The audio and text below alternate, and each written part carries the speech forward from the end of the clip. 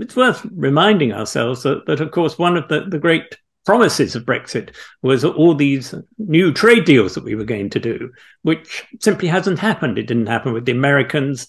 The Australian deal was denounced by George Eustace himself, the man who'd been partly responsible for negotiating it. When Fletcher Christian and the Bounty mutineers fled the British Empire, they went to Pitcairn Island. And this act has assumed a recent great importance because Pitcairn is the last remaining British territory in the Pacific Ocean and gives us the right to participate in the new Trans-Pacific Trade Partnership.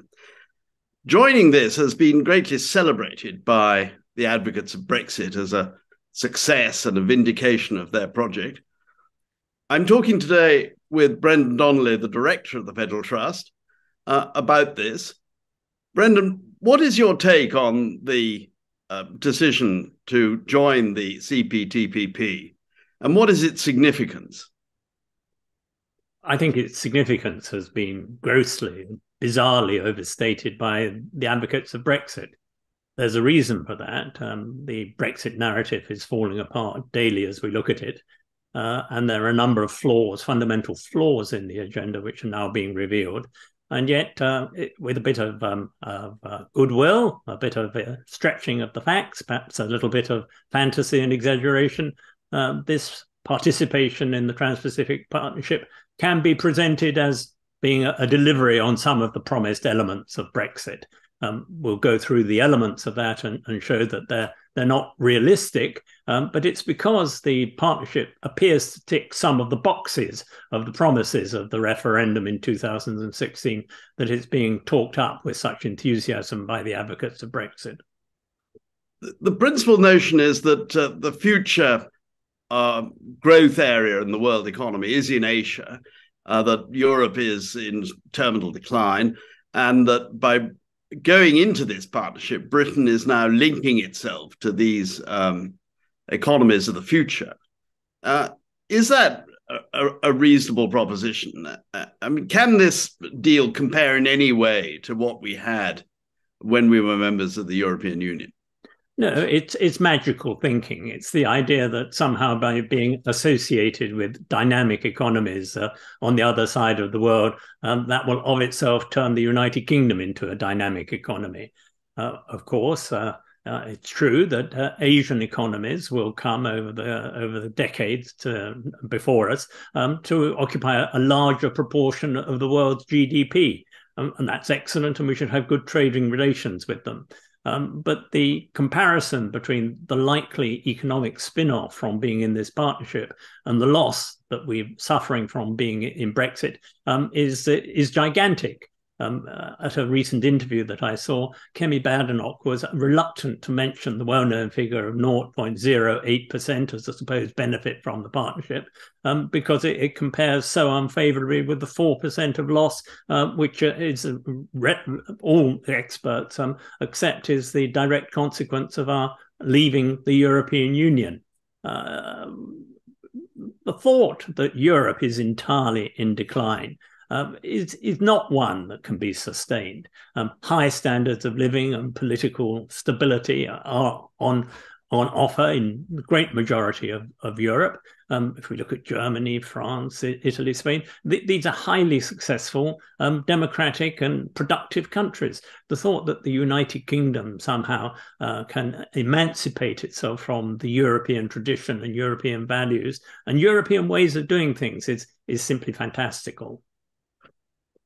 Some people have linked this to the deal with Australia over nuclear submarines and the strategic alliance with the Americans in confrontation with China. And of course, the Trans-Pacific Trade Partnership was in some respects originally conceived as a way of containing China in Asia economically. And what is the geostrategic element in this? A selling point, a supposed selling point of Brexit, was the idea that the United Kingdom will be able to extend its geostrategic reach. Supposedly it was cribbed and confined by being in the European Union. Of course, it was the other way around, that Britain, the United Kingdom, has suffered a catastrophic loss of prestige and the ability to be taken seriously by Brexit and what it's brought about. But I think the idea that joining the partnership is somehow going to leverage up the United Kingdom's global standing, particularly in the Pacific region, is once again fanciful.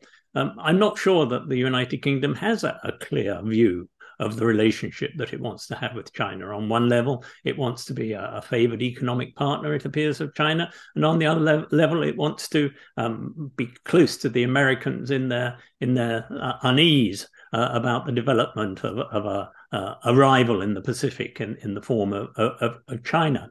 But I also think there's a further point. The idea that the United Kingdom is going to turn up in this partnership and somehow dominate it and be able to use it and bend it to its will as an instrument of geopolitical strategy making, I think is hopeful, to say the least. There are important players already within this partnership, the Japanese, the Canadians, the New Zealanders. They are not sitting around waiting for a lead from Britain. Britain will have to take its place within the organisation. It won't by any means be the most powerful voice within the organisation. How can it be, being located geographically on the other side of the world? One element that has been highlighted in this discussion with relation to China is the suggestion that the UK, being members of this partnership, could be in a position to prevent China from joining it, because there has been suggestions that the Chinese might be interested in joining the CPTPP. But another angle of that is that our joining it prevents us from rejoining the EU. Is that true? It's not true at all. If we decided we wanted to rejoin the European Union, we'd rejoin the European Union. The fact that so soon after leaving the European Union, we're able to join the partnership suggests that there's not an enormous disparity between the two systems. No, the reason why the Brexiters are talking about this is that they realise that the hope that Brexit would commend itself on its merits to the United Kingdom's electorate has proved to be fatuous, to be futile. Instead of saying we're not going to rejoin the European Union because Brexit has been such an enormous success, they're now desperately reduced to advocating poison pills, which supposedly make it difficult, if not impossible, to rejoin the European Union.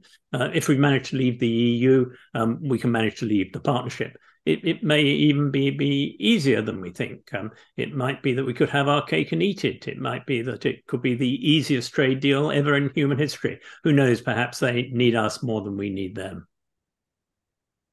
This whole discussion about the supposed benefits of our joining the Trans-Pacific Partnership is part of a wider picture that those advocates of Brexit seem ready to disguise the downside that we are suffering and the relatively paltry advantages that we are achieving from this arrangement. And this extends, this attitude and trend of deception seems to be more extensive. I mean, we see it in other areas. We see it just recently in this whole connection over the problems at Dover. The reluctance to admit what is obvious to anybody, that the huge queues there are due to departing the European Union. Yes, it is part of a larger picture. But it's worth reminding ourselves that of course, one of the great promises of Brexit was all these new trade deals that we were going to do, which simply hasn't happened. It didn't happen with the Americans. The Australian deal was denounced by George Eustace himself, the man who'd been partly responsible for negotiating it.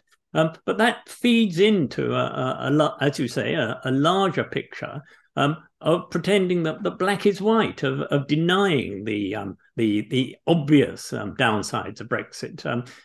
Very interestingly, Sunana Brahman was contradicted by number 10, which did admit that Brexit played a role in the congestion in Dover. But I think that the picture of the implications of Brexit for British political culture is a very, very bleak one indeed. Because it's been a retooling of British society and economy, both externally and internally, based on lies and fantasy, that's created a culture of estrangement from the truth, estrangement from reality, that it's possible to say anything and get away with it because you may well not be challenged by the courtier journalists. And moreover, you won't suffer politically either internally in terms of your party or externally in terms of your political career. It's a very sad position. Another example of this is the retained EU legislation bill, which apparently is still going through. Rishi Sunak has recommitted himself to it. And that is a vandalism, an iconoclasm, which we don't normally associate or haven't normally associated with the Conservative Party up till now. Brexit is a cancer, which is estranging our politics and our political culture from reality and consistency. And it's a very worrying situation. Just coming back to the pivot towards Asia that this entails, what is strange to me in this is that it seems to reveal an underlying pessimism about the future among Brexiteers, that this sense that Asia is the future, that Europe and the West in some respects is in decline, and that the arguments that you find in the establishment in the United States that America must resist, particularly the strength of China on the world stage, and in the establishment of the European Union, that in many respects the European Union was created in order to prevent European decline, but through unity, Europe would be stronger. Britain's departure from both these ways of thinking is rather striking, particularly since part of the idea of Brexit was to mirror more closely American geostrategic thinking rather than European. Whereas in this grander picture, the European establishment and the US establishment seem to be more or less ad idem, and we are the outlier. I think it's difficult to depict one single philosophy of Brexit. One of the problems about it is that it's the result of a number of different and sometimes conflicting philosophies. One philosophy that you talk about is exactly that Europe is in terminal decline. But the hope is that somehow the United Kingdom will be able to save itself from this ship. I hesitate to talk about rats leaving sinking ships, but certainly that is the idea, that somehow the United Kingdom can isolate itself from the contagion of Europe. Now, this is all nonsense. Of course, Asia, over the coming decades and centuries, is going to play a larger role in the world's economy. It's a good thing if there's a greater balance between the economic development of various parts of the world. But to go from that to saying that Europe is in terminal decline is absurd. In continental Europe, people are highly productive, in many cases more productive than they are in this country. They live in civilized, well-ordered societies with good welfare states, and equality pursued by governments as a goal in itself. There is a philosophy espoused by the late Nigel Lawson, which is a more market-oriented philosophy, which is one which is more tolerant of inequality. I don't think that that's a view that commends itself to most people in the United Kingdom. I think it was striking that during the referendum, there was the claim that more money would be available for the National Health Service. Governmental services provided for the benefit of the citizen are what that the British electorate on the whole wants. They don't want Singapore on Thames.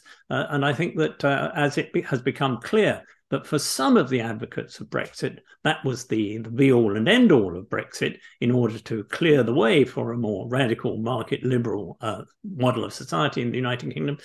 So the popularity of Brexit has declined. Well, Brendan, thank you very much for this. I think we've covered some interesting ground, and doubtless we will be continuing these discussions in due course. Thank you very much.